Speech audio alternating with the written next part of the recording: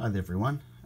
Recently I picked up a Famicom Classic Edition here in Japan, and I discovered that the controllers that come with it, while there are two, are incredibly small, and I have incredibly giant hands.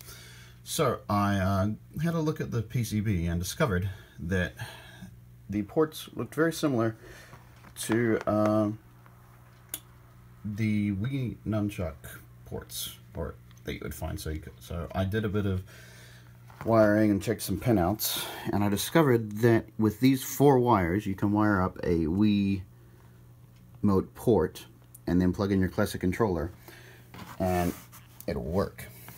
So this is the PC for the Famicom Mini outside of its casing at the moment. This is just leaf for testing, so I'm just going to turn this on like so.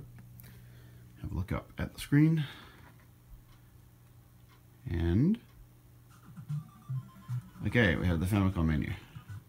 Now this controller, you can see, connected to the Famicom Mini, I can select games and I can start them like this.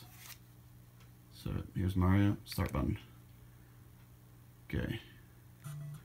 Run, jump, everything works. And if I press the start button, pause, and if I hit the home button, it goes back to the menu. So those of you who are considering buying a Famicom Mini but were worried about the controllers being too small, there is a way to solve your problem.